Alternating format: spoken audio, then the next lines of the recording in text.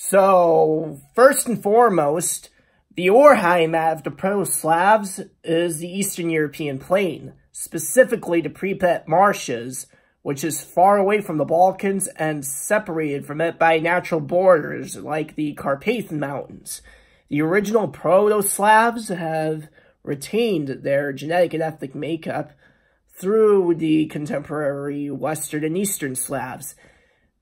They're genetically almost identical to the Proto-Slavic, Balto-Slavic people, who were the cousins of the Proto-Indo-Iranians and the Proto-Vedic Indians. On the other hand, the South Slavs of the Balkans have a different genetic and ethnic history and are the outcome of the Slavic invaders who were able to impose their culture, language, and ethnic identity on the indigenous southeastern Europeans. Davidski of Eurogenes has done an excellent job at investigating this issue. Since most Europeans are oblivious to their history now, and archaeologists and geneticists discover new things all the time.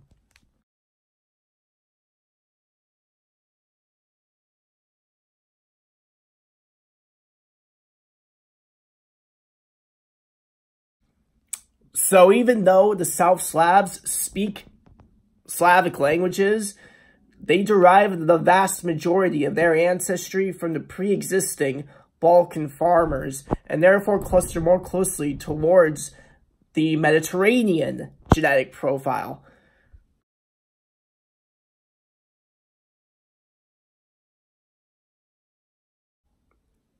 If you take a look at the Proto-Bulgars, who have commonly been considered to be a Turkic people, you see that they cluster fairly close to contemporary Bulgarians, and both are genetically closest to Southern Europeans, with the exception being that the contemporary Bulgarians are just slightly Slavic shifted.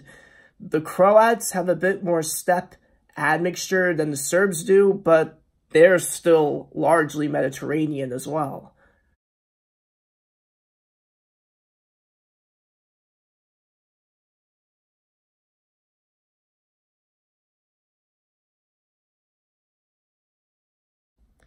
So, we have to reconsider the narrative behind the ethnic origins of the people here, if only because Pan-Slavism has been a total failure in the Balkans. How many times are the Serbs, Bosniaks, and Croats going to be Illyrians when it's advantageous to be Illyrian, Slavs when it's advantageous to be Slavic, Goths when it's advantageous to be Gothic, or Iranian when it's advantageous to be Iranian? And secondly, the Proto-Bulgars were unable to impose their supposedly Turkic language on their Slavic subjects and wound up becoming the losers of history after getting absorbed into the Slavic family. There are hardly any Turkic words in the contemporary Bulgarian or Macedonian lexicon, and most of the Turkic words or borrowings found in the South Slavic languages have been traced back to the Avars.